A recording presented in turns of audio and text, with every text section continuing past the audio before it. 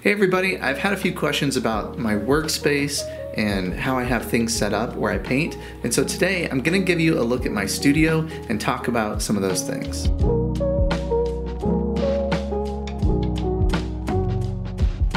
So here's a look at my workspace. I do my video filming and editing and painting all in this one room here. Over here I have a little easel where I can put some of my recent work and kind of look at it from a distance, and I find that helpful sometimes. So here's kind of my office area, here's my painting area, and if I get stuck on things, sometimes I hop over onto the drum set. There's my junk corner where I put things that I don't know what to do with. So here is a stack of failed paintings, you might say. And if I finish a painting and I'm not really happy with it, I'll put it in this pile over here, and then I'll use the back of the paper to either try out brush marks or do value studies or sky studies or figure studies or anything like that. So this is my painting area, and you'll notice I have these tripods around. This is what I use to film my tutorials with. So over here I have my drafting table, and I have my palette and my paints and everything off to the right. This drafting table I get a lot of questions about. This is something I just ordered off of Amazon a few years ago, and if you're interested I'll stick the link down below and you can check it out. But yeah, it's a wooden drafting table. One thing I like about it is you can turn this little knob here and you can adjust the angle. And so if I want my workspace a little more flat, I can do that. If I want it a little more angled, I can do that as well. So that's something I like about it. Some people have questions about lighting, what type of lighting I have in my workspace. Well, for one thing, I have this big window here, which is helpful. So I get a lot of natural light in here during the day, but a lot of my painting time is at night. And up here, it's not a fancy light or anything, but I have a daylight bulb in this lamp. And I also have it diffused with this here, diffused just a little bit, because it just looks better on video that way. It's not such a harsh light. Let's take a look at my palette here. Okay, so this is a John Pike palette.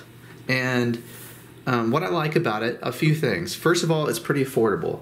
I think it's maybe $30, $35, something like that. It is plastic. Some people prefer to mix on some type of metal, but I like this plastic palette. And what I love about it, and the reason why I'm using it, is because this mix space is so large. And for the longest time, I was using a small metal palette, and I was painting, you know, a half sheet painting with a small metal palette. And when I really started to pay attention to painting values better and stronger paintings, I realized that I needed more mixing space. Plenty of wells for paint, but most importantly, really large mixing space. And the reason why you want this large mixing space is on your middle value washes, where you are trying to paint one large shape, but you have changes in color and changes in value and texture. I find it so much easier to mix on this type of palette where you have more room. I can pre-mix some colors. I can have a few different brushes loaded up and ready to go because I have that much space on my palette. So again, that's the John Pike palette. If you're interested in that, I'll stick a link in the description below the video.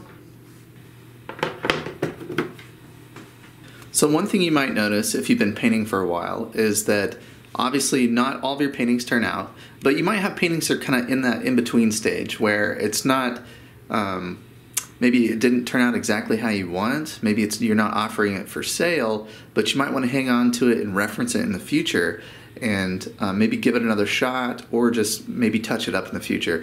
And so I would end up with all these different stacks of paintings and I didn't know where to put them. So I'm just going to show you real quick. You'll have to pardon my junky mess, but I wanted to show you how I organize my paintings. So I got a little thing like this with two sets of shelves here. And so what this is good for storing quarter sheet paintings, and that's, you know, this size here. And so I have a different system for paintings I'm interested in coming back to. If I take a course or a class and I want to keep all that classwork together, I can put it on another shelf. If I have a shelf just full of value studies, if I want to refer back to those value studies. So it's not the best, most cleanest system, but I found that really helpful. Rather than just having a big stack of paintings that I would have to sort through, I could, organize them in that way. Now, if I have paintings that I've finished that I want to enter into a show or I want to offer up for sale, I have another strategy over here for that.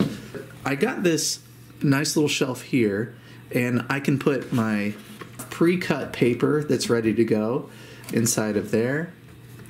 If I'm offering the paintings for sale or if they're in a show, I have these different shelves that I can organize those paintings.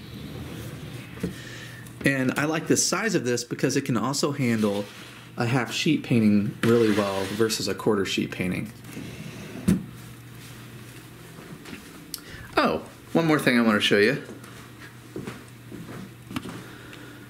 This is a painting by Joseph Zbukvich that I was able to purchase at a workshop of his when I was first getting started in things.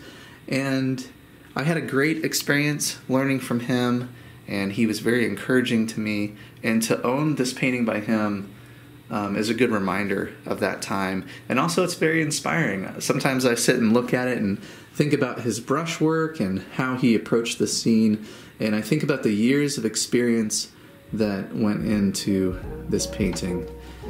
So that was a look at my workspace. I hope that you guys found that helpful. If you have any questions about the gear that I'm using, feel free to leave comments and questions down below, and I'll get back to you as soon as I can. And before you go, I wanted to mention, if you haven't checked out my free video lesson, How to Avoid Overworking Your Painting, take a look at it. You can follow the link below.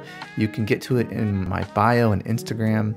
So I've gotten some really good feedback from this lesson, and this is a video lesson that helps address something that I had to work through quite a bit when I was learning how to paint watercolor, and that is overworking my painting. I talk through 8 different tips to help you avoid overworking your painting. You can follow the link below, take a look at it, and I hope it can help you out as well.